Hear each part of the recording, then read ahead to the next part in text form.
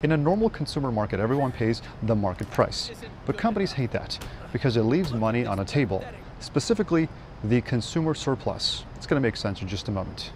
That's the gap between the $5 that you paid and the $8 that you would have paid if forced. By using AI to test your price sensitivity, they're trying to erase this gap and charge you the absolute maximum amount your brain will accept before you close the app. I'm talking about apps. This is called the first-degree price discrimination, or what they call it, the perfect price discrimination. Here's what happened.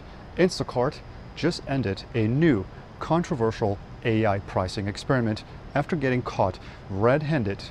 A consumer report investigation found that the app was charging an absolutely different price for customers, and they were widely different for the exact same groceries from the exact same store at the exact time.